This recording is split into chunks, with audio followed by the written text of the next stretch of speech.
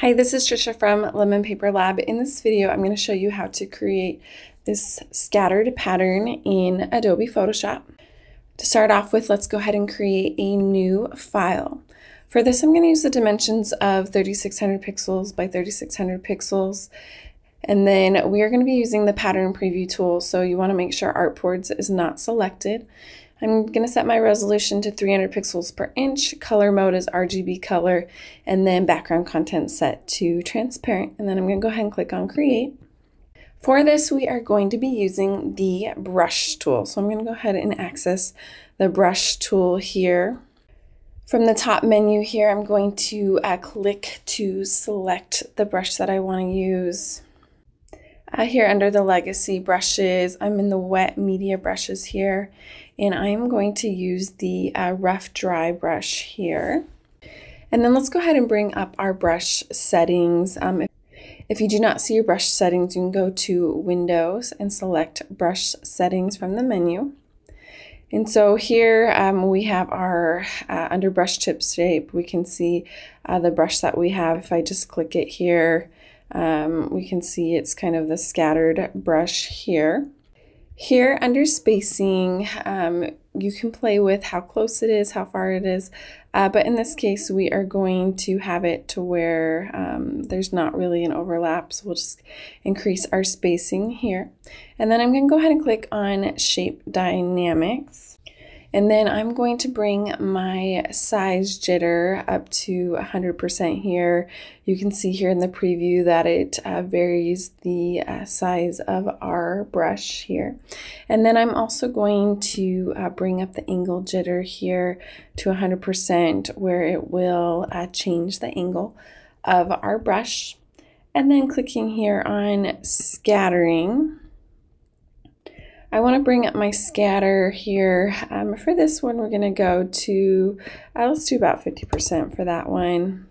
And then I'm going to select for both axes, so it will scatter for both axes there. And then we can go ahead and minimize those brush settings there. So I'm going to create just a brand new layer. We'll just delete that original. I'm going to go default here just to get black as my foreground color. And then I'm going to zoom out here just to bring more space around my canvas. And then I'm going to turn on pattern preview mode. To do that, you're going to go to View, Pattern Preview. And then let's go ahead and increase our brush size. So I'm just using the right bracket key just to get it a little bit bigger. And then we'll just kind of see how that looks there. And then now you can just draw around the area, and because we have that pattern preview on, we'll make it seamless as we make our way around the canvas here. Okay, so there's a good starting point for me here, and so I'm going to define this as a pattern. When you have the pattern preview mode open, you can save this as a pattern. To do that, you can go to Edit, Define Pattern. You also have the option, if you have your Patterns panel open here, you can hit this plus icon and it will save your pattern here. So let's go ahead and test this out. So let's open up a new document. So I'm going to go File, New. We're just going to use the same dimensions, 3600 by 3600, the size of digital scrapbook paper. So I'm just going to go ahead and click on Create here. Selecting my move tool here since we are done with our brush. I'm now just going to add a pattern adjustment layer here, and then I can just select my pattern from the patterns panel here. With this layer, I'm actually going to rasterize it, and then I'll just right click to delete that layer mask here, and I'm going to go ahead and duplicate it, so Command or Control J. And then I'm going to rotate this, so Command or Control T. Let's go ahead and rotate it 90 degrees. That way it adds a little bit to the pattern there. And then with this layer, I'm actually going to change the opacity of it. Let's go down to 50% here.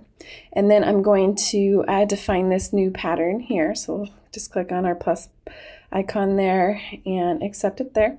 So we'll go ahead and add that pattern. You can also drag it from the patterns panel and it will create a new pattern fill layer, and we can just release the clipping mask there. And then I'm just going to go ahead and delete these ones, and then let's add a couple of solid color adjustment layers. We'll just leave this one black for now. Let's make that one the background. And then we can add another solid color adjustment layer. Let's try something like a bright pink here. And then I'm just going to create a clipping mask. So I'm going to go Option click to create that clipping mask, and we see our pattern. And then with any pattern fill layer, you can always double click if you want to scale it down. You can to reduce the scale there. Because we made it with the pattern preview mode, it is a tileable pattern. And so it's definitely a great feature and a nice way to create this scattered pattern here. If you want to export this as digital scrapbook paper, just go to File, Export, Export As. Under File Settings, you'll want to select JPEG here, and then you have the option to bring up the quality if you want. Just note that the higher the quality causes a larger file size. And then under Color Space, I like to just have Embed Color Profile selected, and then you can click to export your file. Thank you for watching this video on how to create this fun scattered pattern in Photoshop. If you like this video, go ahead and give it a thumbs up and leave me a comment below. This is Trisha from Lemon Paper Lab. See you next time.